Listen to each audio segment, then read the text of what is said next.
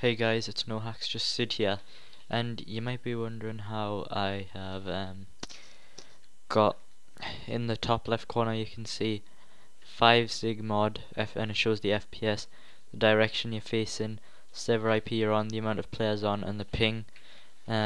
So if you have been wondering, this video is for you. I am making it to show you how I get the mod.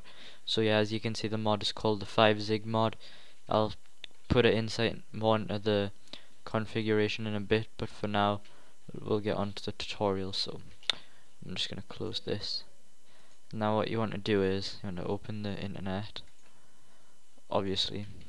Links will be in the description, so you don't need to do what I'm doing, but yeah, just go into Google, type in 5 sig mod. I'll put the links, but so you don't have to do that, but if you really want to do that, then go ahead. Then you go and download, and as you can see, there's a bunch of different types of downloads. Now, depends on your game version. I've got Minecraft 1.8.7, but I think 1.8.4 and above will work on any 1.8 version. So just choose one of these. The one I chose was, I think it was this one, but I can't remember. It doesn't really matter. So I'll just download that one.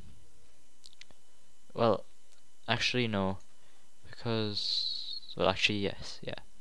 Wait, no, I'll download this one because I definitely haven't got this one. Then you just want to click save. This is using Internet Explorer. Different browser might have a slightly different way, but you'll probably be able to figure it out.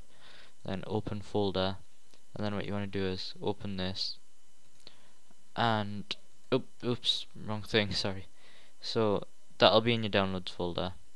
So I go in here, and then what you want to do is right click and then open with, if it looks like a stack of books for you, right click it and then open with Java. So now what you've got is this. So little configuration. This is much easier to download than other mods.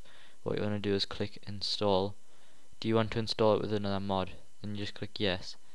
Then all you do is you can just find if you have any other mods, preferably Optifine. You just click on it and then it'll install with it, and you just click well, I'm gonna click cancel, but you do what you want, as it'll just do that, and then you should click OK, and then you should be fine. So we'll just test this out. The Minecraft version I usually use is 1.8.7.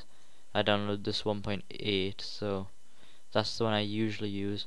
But the one I've just downloaded is where's it gone? This one. So we'll give it a go.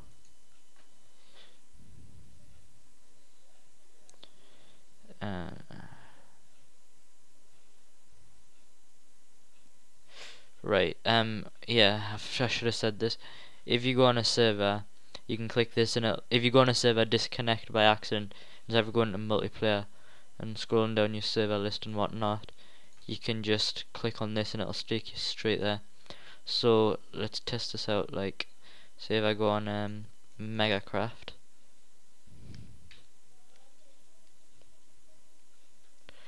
and then as you can see, you've got the 5 sig mod in the top corner, just up there. So what you can do now is you can go into options, and the 5 sig mod, as you can see, there's some configurations here.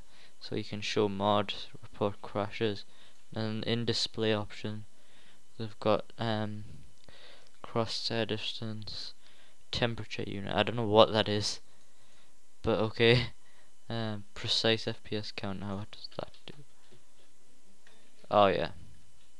So it's not as, if you do that, it's not as accurate as with this on, because as you can see with it on, it just constantly changes.